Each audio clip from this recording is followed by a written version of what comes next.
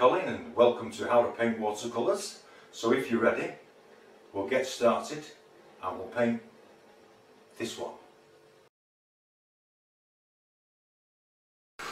Hello and welcome back to How to Paint Watercolours with me, Colin, and I've chosen what I think is going to be an autumn scene with the cooler grey blue skies and a few little clouds. And as you can see, I've stretched my paper and I'm just leaving a very thin film of water on it. Around the edge, take any excess water and moisture off the edge so there are no runbacks. I'm going to get straight in with a mop brush. This is a mixture of Seaver's blue and cobalt blue.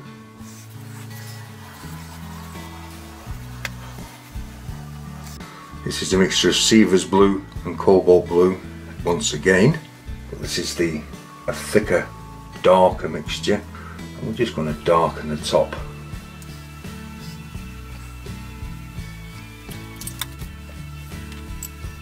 It's cobalt blue and light red. For the clouds, and I'm just working this paint in, and I'm not bothered if it turns grey. It would actually help a little bit, give some movement. I don't want this to creep into the water at the moment, so I'll keep this dry. That's just a paper towel, maybe just one in this corner. Then I'm just taking a scrunched up kitchen towel. I'm going to lift out some streaks in between the clouds, and I'm just rolling this kitchen towel and doing nothing special with it.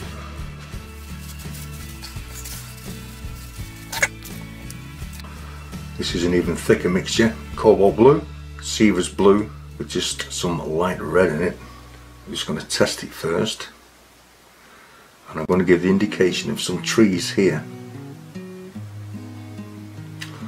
I'm leaving a lot of big gaps as this will tend to spread.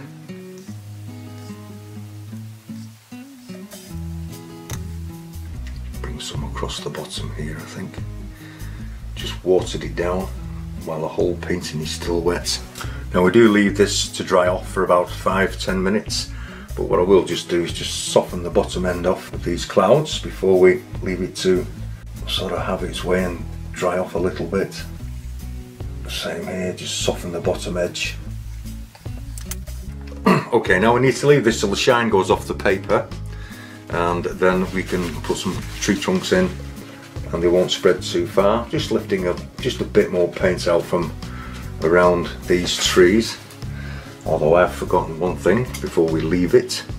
Some burnt sienna and a little bit of cobalt blue.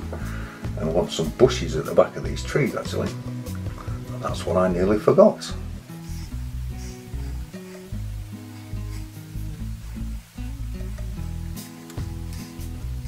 Just brighten that area up. Just 1 or 2 patches of just straightforward burnt sienna. Pulling this in as well.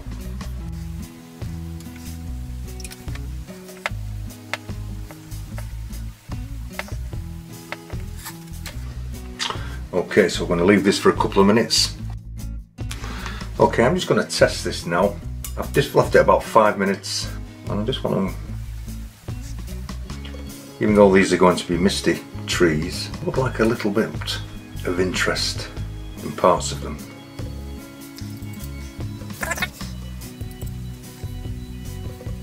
This is the same mixture for the trees, the cobalt blue, a touch of light red in it, some Seaver's blue. Cobalt blue and light red once it's dried off a little bit, and I'm just going to strengthen the underneath of the canopy.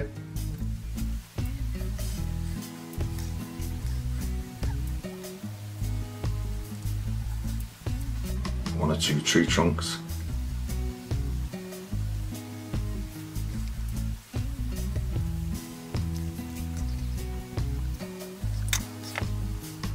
Softening out any hard edges.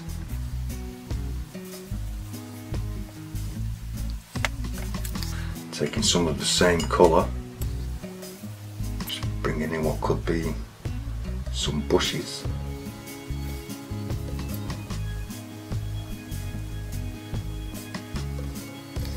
Dropping in just a little bit more of the colour along the bottom. Coming back over here, just taking a bit of straightforward cadmium yellow, and I'm just going to add the next row of bushes, but I want these to be more clearer. We must wait for that to dry. Yellow ochre and a touch of light red in it.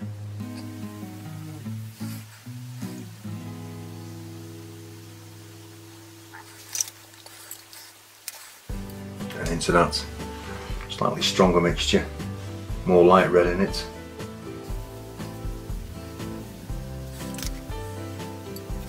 Straightforward burnt sienna. Pulling it down with the fall of land, how the land is shaped, and into that some burnt sienna, cobalt blue, and along the bottom for a dark edge, Prussian blue and sepia. And now I'm going to allow this to drift up. Re-wet the bottom of your paper so that it does not dry out, but do not touch where you've painted. And I want the top part of the water dry. So now this has to dry a little bit. Just strengthen up this bottom piece. Okay, we're going to leave that to dry. Okay, welcome back. Most of this now is dry. I've just put in a few, lifted out some paint with a chisel edge flat brush. You've seen me do that before. And I have clipped the paper down where the paint has dried, but the paper's still stretched, and I just do this so that it can't cockle whilst keeping the bottom half of this still wet. I'm just taking my mop brush and breaking it open, and into the burnt sienna, just going to add, and we have to leave each individual layer to dry in watercolour. It's not, unless you want it to all merge together, if that's the effect you're looking for, but I'm not. Some wispy bushes out here. Just darken off the bottom area. Burnt sienna, cobalt blue. Taking a damp round brush, just pulling that colour into the land. This just attaches them. Also along the bottom, I just want to drop in a little bit of darks and allow this to spread up as well, and go really where it wants, with just a little going up. I've just thickened up the yellow ochre and light red mix, and I'm just going to run this up the tree trunks, rotating the brush as I go. Same to this one, same to all three. And then with the cobalt blue and burnt umber, I just want to create a novelty effect of where the bark is along this tree. Same on this one. I'm just allowing this to drift across very slowly. And I think we'll make this one here at the end a dead pine. Then with your really rich dark mixture, Prussian blue and sepia. I haven't got too much paint on the brush because I don't want this to spread too far. So I'm just touching the left hand side of these trees.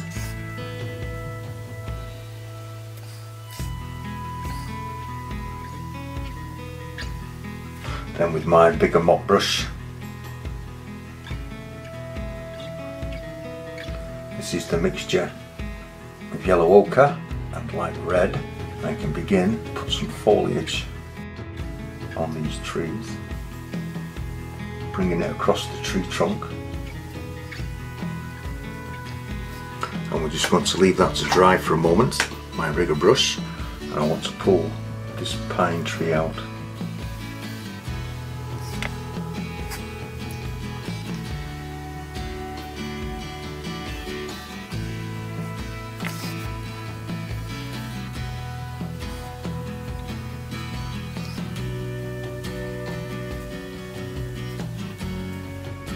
As you can see, I'm just adding some structure to the bushes in the background. Now we have to leave this to dry off a little bit so we can complete the trees.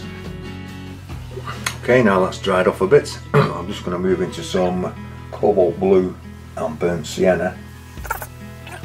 So it's on the brown side, but it's like a very grey, sort of a browny grey colour. Touching it on the undersides of the foliage here just to give a little bit of depth. Try not to get carried away and cover up your other layer. You don't want to do that. Moving into my darks, I'm just adding some of this sepia and Prussian blue to that last mixture for the trees, just to darken it so I can bring some branches out. Darkening once again the back area of the tree as we come down.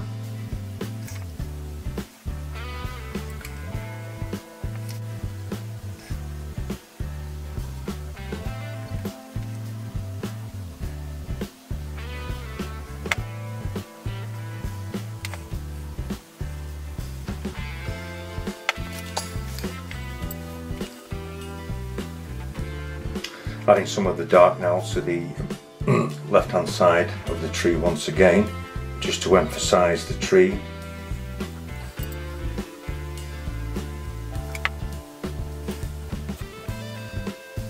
Pull the branches over the other one.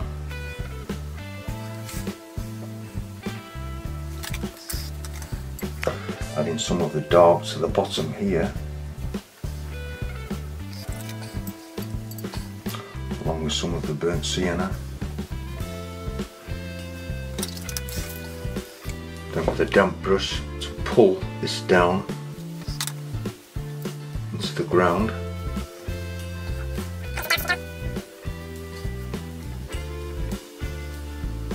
Straightforward yellow ochre. And just pull the dark back. Prussian blue and sepia.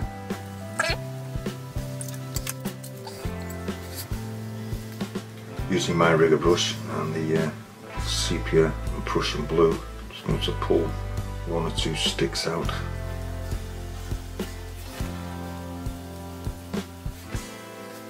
Keep the bottom half of my paper wet all the time. Now I'm taking some of the sky colour, which is Siever's blue and cobalt blue, and I'm flattening it out and taking the excess paint off it all the way across. Until we get a hit and miss effect, just for some shine. And once we have that, we can just bring it into here.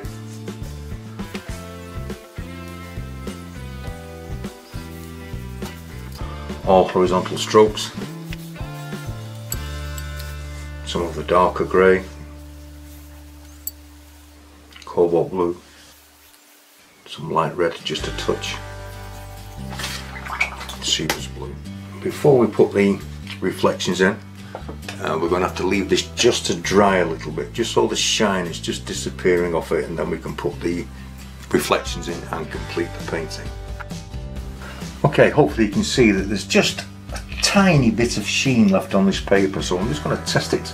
What I've done is taken some of this cloud colour, and there's very little paint on this. I've taken all the excess off. I want it very pale as it goes in,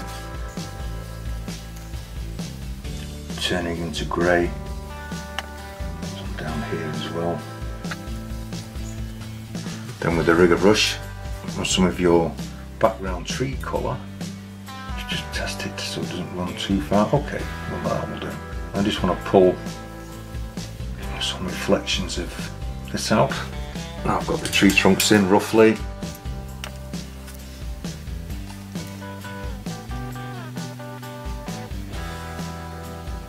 Just a little of the background bushes. This is burnt sienna. Dropping this in.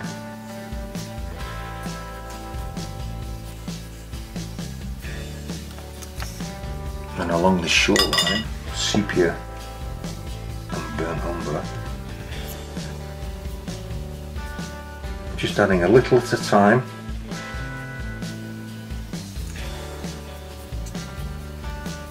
And just a little bit of the yellow ochre and light red. Mingling it with the other colour. Just a tiny bit of hints of bush reflections here. Some yellow ochre. Just a hint of bushes here. Not much. Then back to your darks once again, Prussian blue and sepia.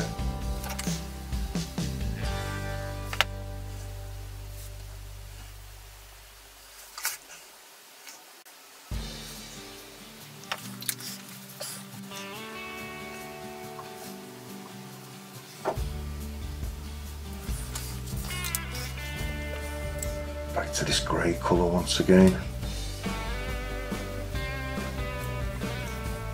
3 little birds.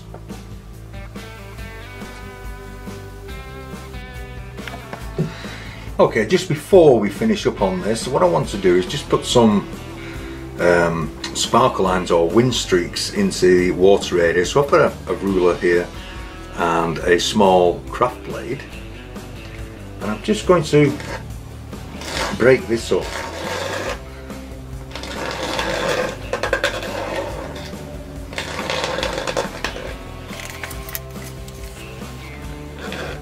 It all adds a little bit more interest in your painting. And I want one in this deep area here, but don't go wild with this.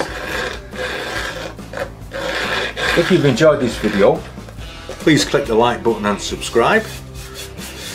And I do encourage you to leave comments.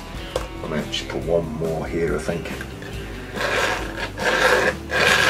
So should you wish to leave a comment, you're quite welcome to do so. Now we get round to the best bit. I've already signed it, but it's faded a little bit, so I don't want to sign it again. If you've enjoyed this video, thank you very much. Please subscribe, and if you'd like to see other videos that I've made for YouTube, watercolour painting videos, I will leave a link in the description box, and if you click on that link, it will take you straight to them. Once again, thank you very much for watching.